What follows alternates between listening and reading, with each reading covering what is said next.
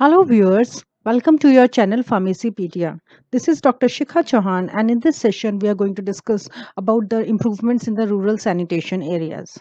So, the topic has been taken from B.PHARM 6th semester Pharmaceutical Quality Assurance, Unit 5. So, when we talk about the rural sanitation program, we have to understand several schemes being launched by Government of India time to time to look after the sanitation programs in rural areas. If you have still not subscribed to my channel Pharmacypedia, my dear students, please do like, share, and subscribe to my channel Pharmacypedia for getting important updates and content related to the pharmacy. So there are several schemes. Recently, you must have heard about the Swachh Bharat Abhiyan. So this came way back in 2014. So the primary objective was to stop the practice of open defecation in the rural areas.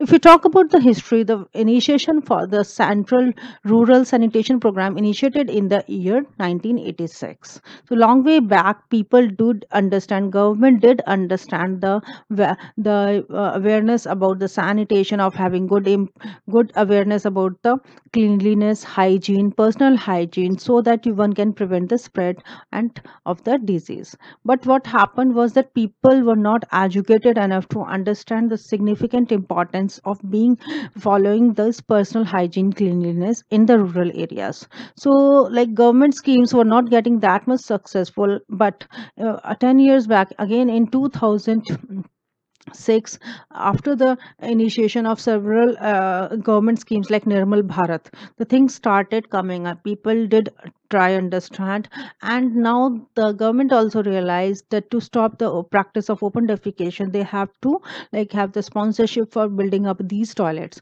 So that is why with the government initiation and the help nowadays, the much improvement has taken in the sanitation part, and the total sanitation campaigns is now being successful since fundings are being provided to the people living in the rural areas for the construction of the toilets. So like one can understand that individual health and hygiene is dependent largely on the availability of the clean water and sanitation. So two things are very important: clean water and sanitation. Therefore a direct relationship between the water, sanitation, and health is there. Now we need to make understand people about the linkage between the water, sanitation, and the health. So if you are being exposed to like having unsafe drinking water, improper disposal of the human excreta, or improper high infant mortality rate is also attributed largely due to poor sanitation. So it was in this context that the Central Rural Sanitation Program CRSP was launched in the year 1986 with the primary objective of improving the quality of the life of rural people and also to provide privacy and dignity to the women.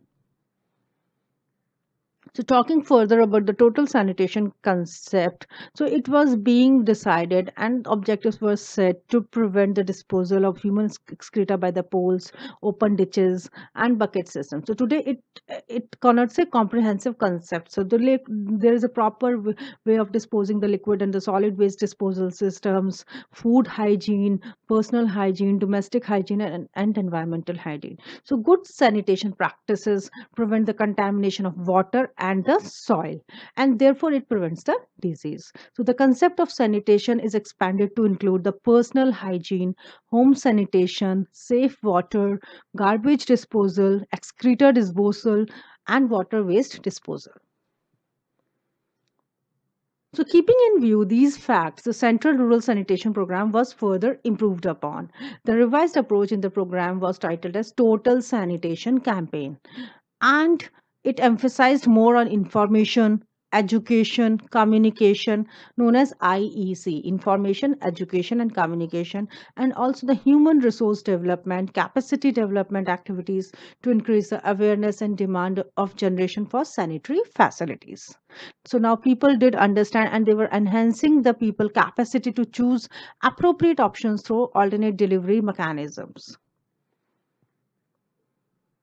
So the main objectives of total sanitary campaign was to bring about the improvement in the quality of the life of the people living in the rural areas. Also, they emphasized on accelerating the sanitation coverage. So the practice of open defecation has to be eradicated completely from India, and generating the demand for the sanitation facilities. Now, how this demand was being generated through the awareness creation and providing health education in the rural areas. They also targeted the primary schools, whereby if the awareness was being created by having adequate health checkups camps at the school level to promote sanitary habits among the students. So at the early age, if the person learns about the value of the personal hygiene, maintaining cleanliness and safe access to the clean water, one can prevent themselves from the disease, and they can further spread the same awareness. And also it encourages the cost effective and appropriate technologies in sanitation. Talking further about the activities, included the initial publicity, organizing camps, conducting surveys, and also preparing the district project proposals for seeking government assistance. So, in every rural areas, rural sanitary complexes were being provided, and with the objective of creating awareness and good sanitary habits. So, the activities carried out under this component were actually area specific, and they involve all sections of rural populations. So, rural sanitary marts and production centers were being organized time to time. Now, it deals with the material which are required for the construction of not only the sanitary toilets but also sanitary facilities for individuals, families, and the environment in the rural areas. So, the primary objective was to provide all sorts of the support as well as the guidance which were required for constructing different types of the toilets and other sanitary facilities. And wherever technology interference was being required or financial assistance was being required, it was also provided to the people living in the rural areas. So production centers were the means to improve the production of cost effective affordable toilets. Then construction of the individual household toilets. So duly completed household toilets were being provided with the support government intervention. So in first phase, the facilities were aimed at covering all the families which were living below the poverty line, also referred to as the BPL. So this facility of free of cost access to the toilet was being initially launched for the people living in the below poverty lines. Apart from that, subsidy disbursements were also and with the close supervision and monitorings and the construction activities so as to ensure sincere participation and full involvement of the community. Apart from that, women's sanitary complexes were being built up by these total sanitary campaigns, and these complexes were built in each and every village and were easily acceptable to the women. So, the maintenance of such complexes came under the purview of the Gram Panchayats. So, they looked after all the responsibilities of making the alternative arrangements at the village level. So, school sanitation, health education is very important because we now understand that health, sanitation, and water access is required these days. So, children are the more receptive to new ideas. So, school was considered as an appropriate institute for changing their behavior, for changing their mindsets, and to stop and eradicate the open defecation systems being followed in the rural areas. So small children were guided enough by following the cleanliness and the hygiene with the intervention of the teachers and their parents to adopt the good sanitary habits. Toilets were constructed in all the government schools, primary schools, upper primary and secondary and higher education schools.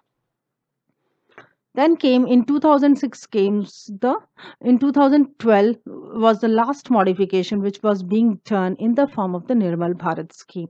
So it was restructured and renamed as the Nirmal Bharat Abhiyan.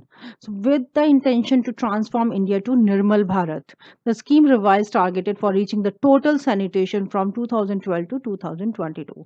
You will be amazed to know that the Sikkim was the first state in India which was 100% Nirmal Bharat scheme, and the practice of open defecation was completely stopped in the Sikkim. Then came the Swachh Bharat Abhiyan recently. Swachh Bharat Mission, Swachh Bharat Abhiyan, or the Clean India Mission. So this was again a country-wide campaign initiated by Government of India in the year 2014. And the primary aim was to eliminate the open defecation and improve the solid waste management in the rural areas. So phase 1 of the mission lasted till October 2019. Phase 2 is implemented from 2021 and 24 to 25. My dear students, now you are aware about all the total sanitary reforms being carried out in the rural areas from 1986 to 2020.